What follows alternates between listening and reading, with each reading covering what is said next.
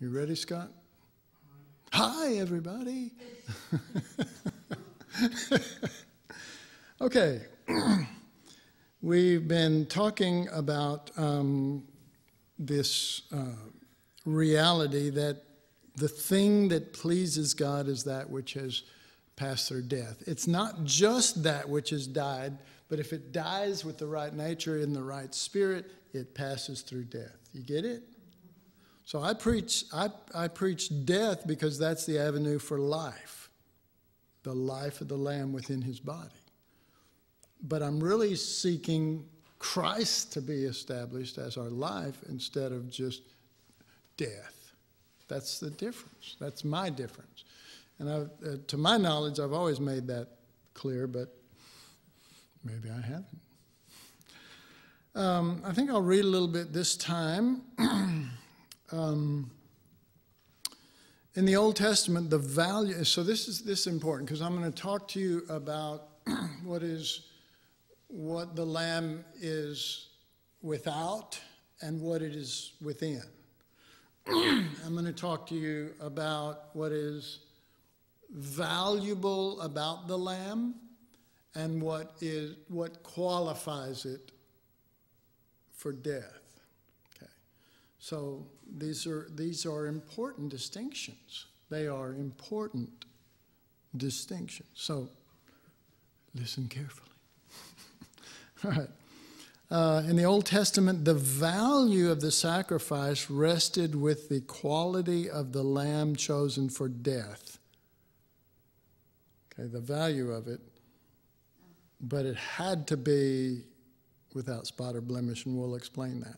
While it is true that the sacrifice was not valued and had no acceptance if the lamb before the sacrifice did not have certain qualities, yet, okay, before it dies, it has to have certain qualities. It has to be without spot or blemish.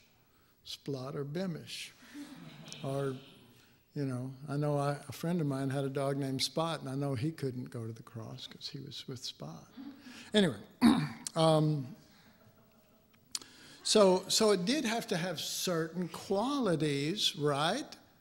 Okay, but those qualities were not the main thing that God was looking for, and they in themselves would be like a living lamb out on the field instead of one on the altar. It would be like solid incense that has special qualities in it, but it is never burned up. It would be like Jesus of Nazareth simply coming and healing and blessing and then going away, not through death. And these are, you know, for some people, these things that we're saying here are earth-shattering. They are, what? Never heard anything like this, including some of your faces, I can tell. Yet, being innocent and without spot only qualified him for the possibility of entering death. That's good. Yeah, that's good. You have to see that.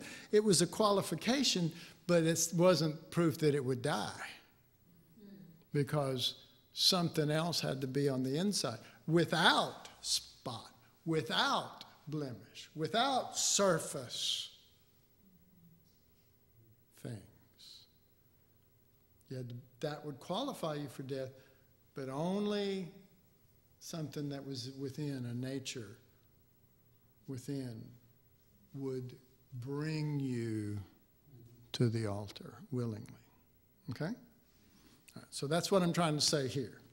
Yet, being innocent and without spot only qualified him for the possibility of entering death. The qualifying factor was that it be without something. Without something. You have to be without this. Okay. In itself, these qualities were not the main thing that brought God glory, but required. They are required if something was to be considered for sacrifice. Being innocent and without spot only, being innocent without spot only qualified him for death, but the acceptance and entrance into that death was purely based upon a selfless heart. Okay. We're talking about Jesus, but we're talking not just about Jesus with good qualities as he walked this earth. We're talking about heart qualities that made him open to going to the cross for that which didn't deserve anything. I mean, never mind. Yes, Lord.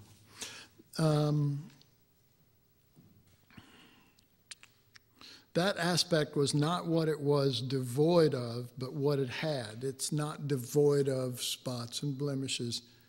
It has something.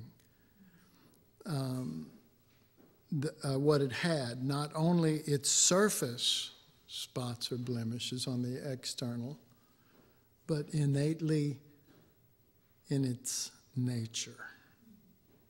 That's what was the thing that was precious. But not just talking about an altar, going to an altar. Amen? Yes. Not just talking about it, not just knowing about it, just, a lamb could walk by an altar and go, oh, you want to hear my latest sermon on things I got from God on that? You go, oh, you are the deepest, most spiritual lamb in the flock. You're so precious. And God's going, and when we look at you, we see that you're without spot or blemish. You're what God wants. Not till you go to that altar, and not till that altar is at work in you, not till that spirit has captured you,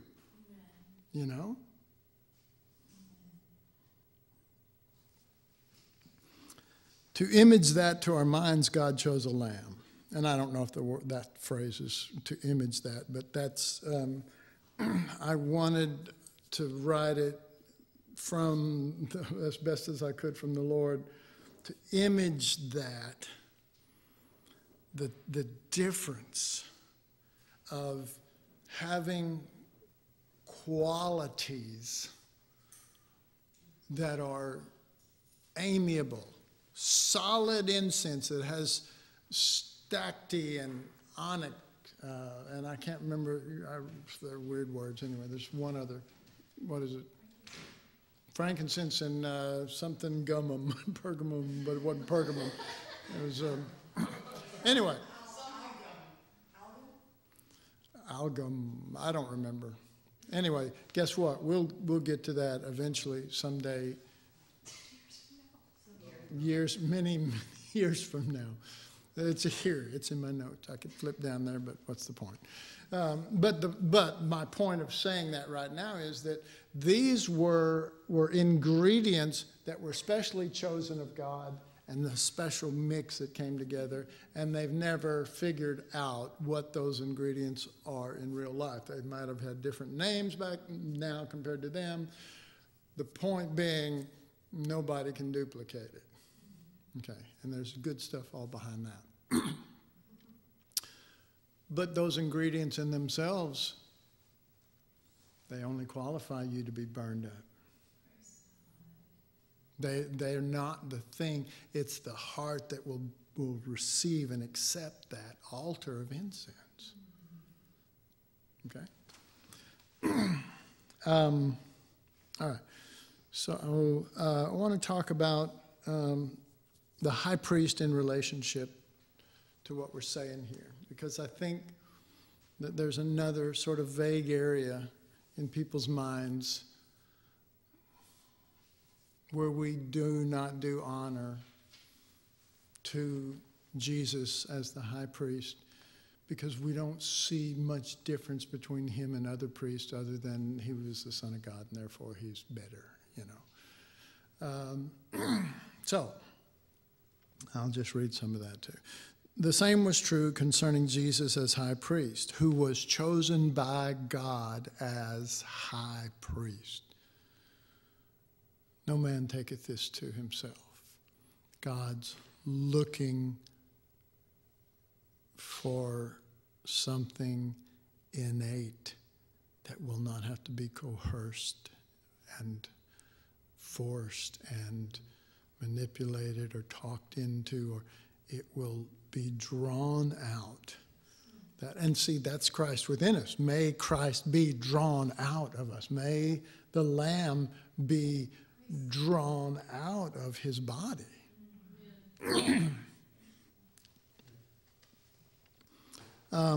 Though the duties necessitated being carried out in a perfect order. So here's what we're talking about. We're doing a similar thing we just did in relationship to the sacrifice, but we're talking about the high priest. All right. So there were two things that a priest would have to do. Number one, they would have to qualify to even be a priest. Okay? Right? And there were many of those things were, again, just like a lamb. They were outward things. You can't have this, you can't have that, you can't be ugly, you can't, stuff.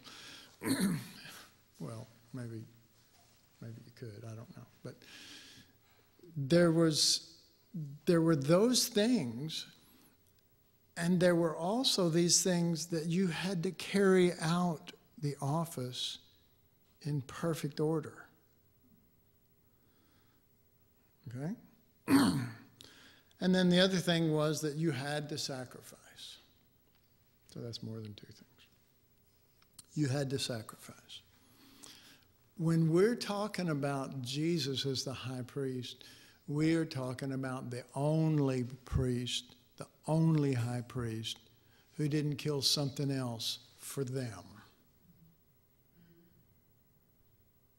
The high priest would kill a bullock for himself on the Day of Atonement and then kill a lamb and send off a scapegoat for everybody else. But it was always, all the priests that came before killed something else for their benefit, for their good. Okay?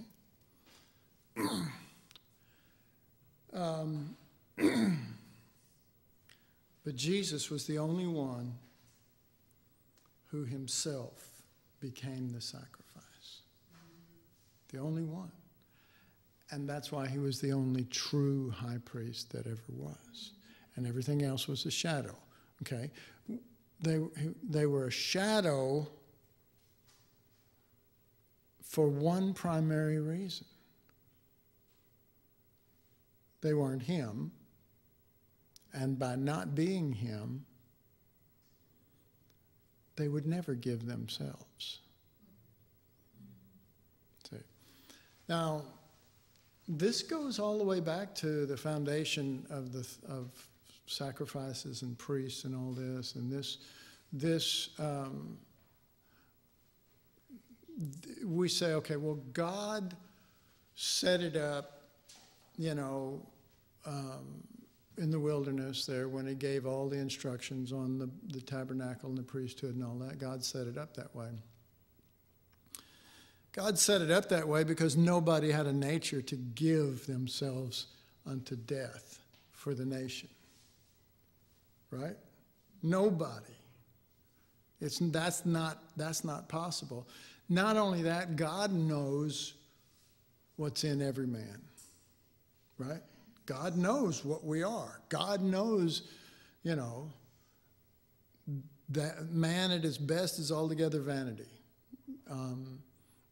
David said, I was created in iniquity and da-da-da-da, well, whatever. You know it. Knowing, in other words, our own frame, that we are but dust. Okay. Nobody ever thought differently. Probably no other high priest that ever came along said, we really should be giving ourselves. They said, this is the order. It's a great order. Everything else gets to die. But you know what I'm saying. Everything else gets to, so this is good. This is God. Because I don't have to die. And so nobody questioned it. And so from all the years that they offered, nobody questioned it. For all the years that Christianity has been around, nobody questioned it. Everybody has always looked at it like, well, this is what they did, and never equated Jesus giving himself as anything other than, well, you know, he only had, yeah, he's supposed to, right, thank you. Instead of, this is the only thing that brings glory to God in the carrying out of being a high priest. Not the qualifications, not the lack of, without spot or blemish, not carrying out everything in every detail, which they did, which was their righteousness, which is the same with the prodigal son. See, well, clearly I'm a high priest because I carry out everything exactly as it's supposed to be, but there's no death. There's no death. And as long as there's no death, he may be a son, the elder son may be a son, but he's not bringing glory to the Father. Does that make sense? Yes. And this can be seen as so, I live in this pool right here. I see in the scriptures over and over and over and over and over the thing that's always missing, the thing that's always missing. In fact, I'm on finishing up or trying to finish up a search I started years ago that is mostly done, but just rereading my notes and the Holy Spirit just saying, see, there it is. It's always there, and it's proven. It's proven. It's proven. This lack of death. The elder son, no. The younger son, this my son was dead. And now there's life. This son never died. And now there's just, Father, I did it all in order. I've been a perfect priest. Does this make sense? Okay, good. You know, and the Father loves the elder just like he does. He loves all high priests that came along, but he's wanting his son, not us doing everything right or, you know, qualifying. Well, I qualify and you don't. Anybody ever said that in your mind about something? You know, I qualify, but you don't, you know. And God goes, well, you don't. You don't qualify fully because the full qualification is you have to be dead, and just by saying that proves you're not.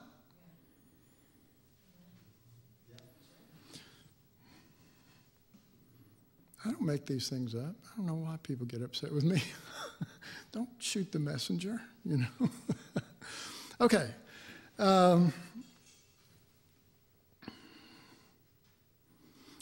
Gosh, this second sentence, I only read half of it, so let's try to do a little more.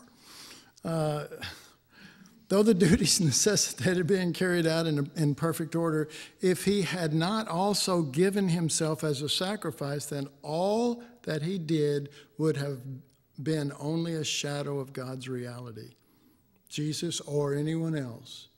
It's only, and that's why the high priest and the priesthood was only a shadow. A shadow of the cross, a shadow of Christ crucified, a shadow without the substance.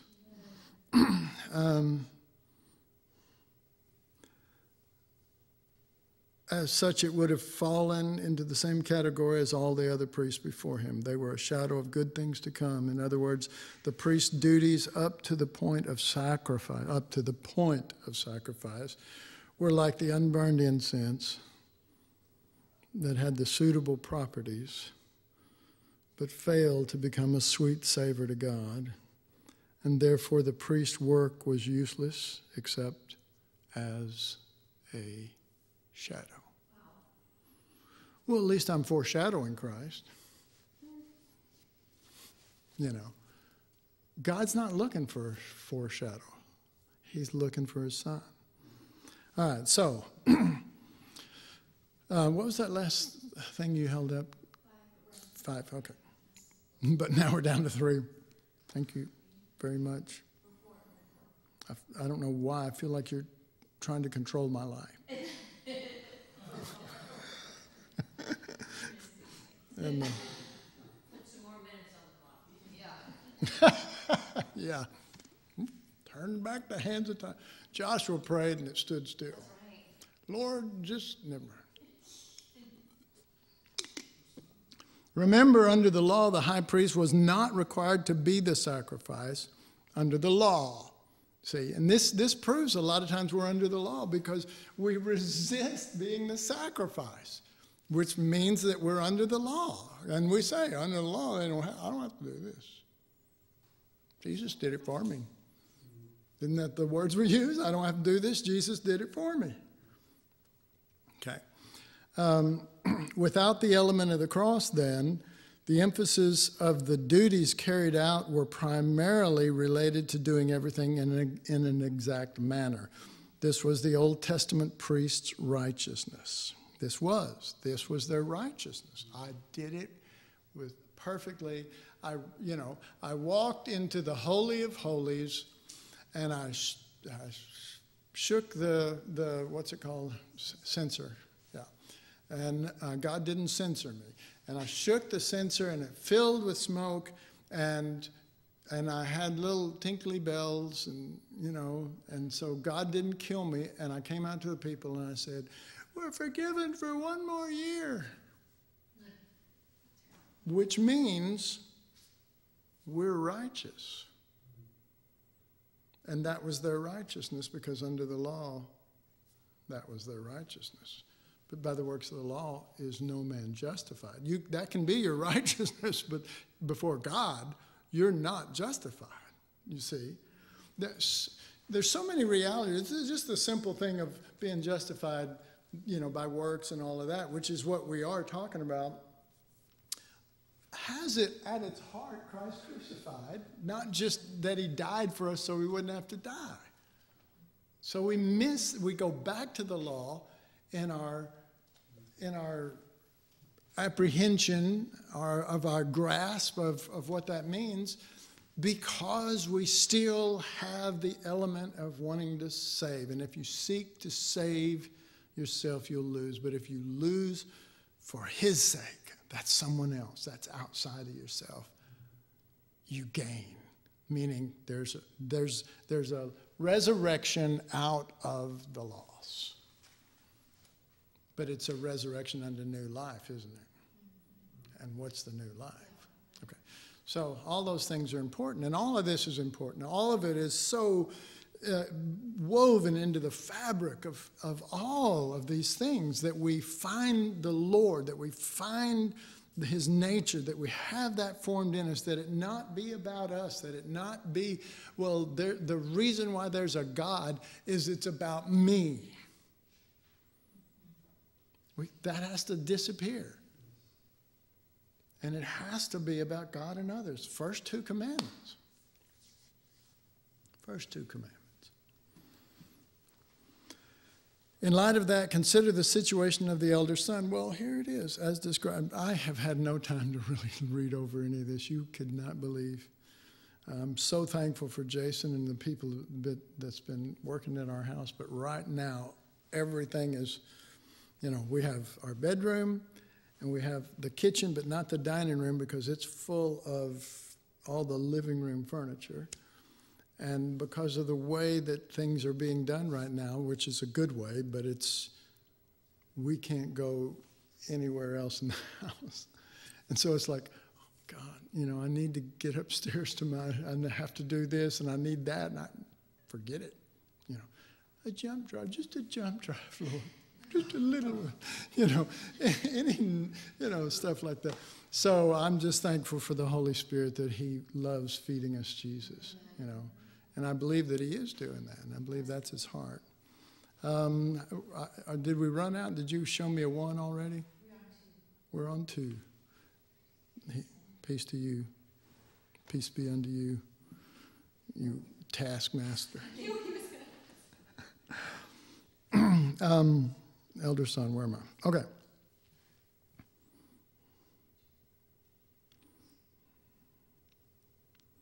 This was the Old Testament priest's righteousness. In light of that, consider the situation of the elder son as described in the story of the prodigal son.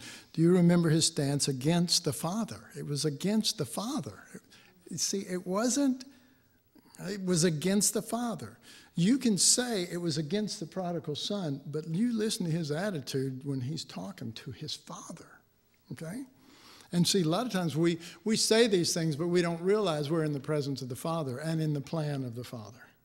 And we just let whatever, I mean, because we live here because this is our life, and because, what happened over there and this, affects me, and therefore I'm not happy. Your happiness can't be based on somebody else, blessed or unblessed. It has to be the Father, and by Christ in you and in me. Okay, I need to quit talking.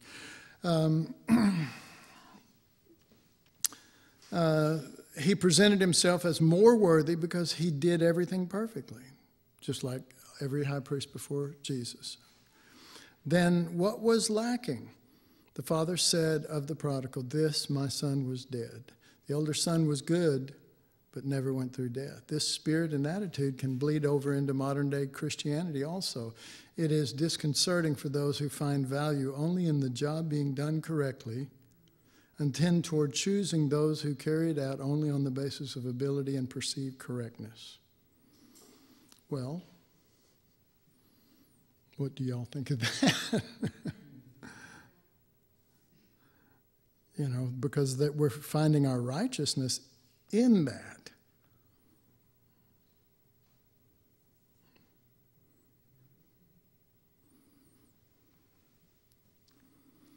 Lord, it's not about our correctness. It's not about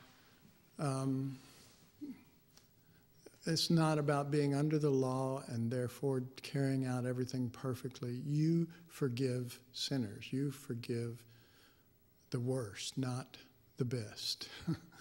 The best don't need a physician, so you don't provide one for them, even though maybe they're in truth the worst. You are not about correctness of everything. You are about a heart issue of us finding your son, finding him as a slaughtered lamb, finding him as our life, finding him as opportunities. We find him as the opportunity so that you, Father, may get the sweet incense of that lamb off of that altar, whether it be the brazen altar or the altar of incense. May our place be as a lamb or as incense, and our true place belongs on an altar all the time. Not events, not every so often so that we feel good about ourselves, but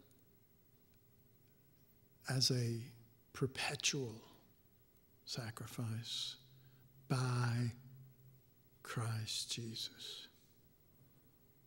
We ask in Jesus' name. Amen. Okay, we're dismissed.